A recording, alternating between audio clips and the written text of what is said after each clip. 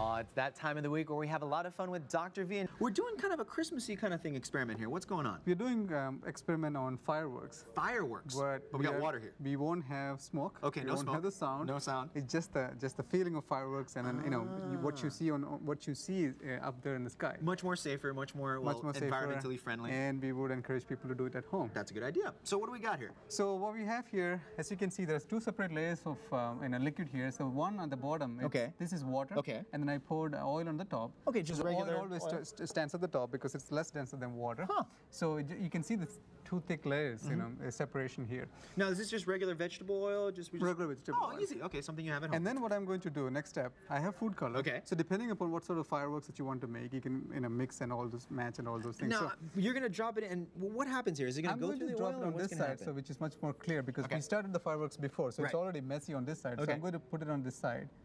So as you can see here, when I put the drop, nothing much happens. So slowly what will happen is that this food droplets, they will separate and they will diffuse through the oil layer and then go to the water. The important thing is they don't mix with the oil. So it's diffusing through, but it's not mixing with the oil and spreading out. It's not mixing. So slowly, let's see. Oh, okay. It takes a while. You can almost see the dots going through the oil. Now, I'm sorry, Dr. B, why does it have, is this a chemical, just the oil and the... Well, I think this is more water-based.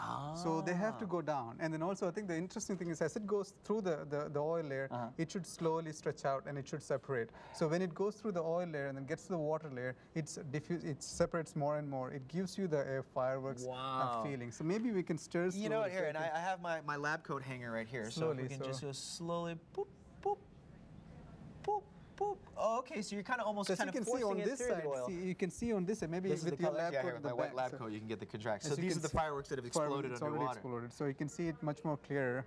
So let me see. Awesome. No, Dr. V, I was always saying, in the environment, when we see, sometimes boat spills with oils out in the ocean, I've always wondered, the oil doesn't sink, it just comes up. It just comes up. And even if you mix it together at this point, it should come up at some point. So even if we mixed it together, it would come back like that. Wow, well, a very fun experiment for you to do at home. So you can see here. Oh yeah, right there. You see it? You see it right there? The fireworks exploding. Very cool, Dr. V. And again, a fun, safe way to have this, and it won't drive the neighbors, the dogs crazy and stuff. So we'll have all the information online at HawaiiNewsNow.com.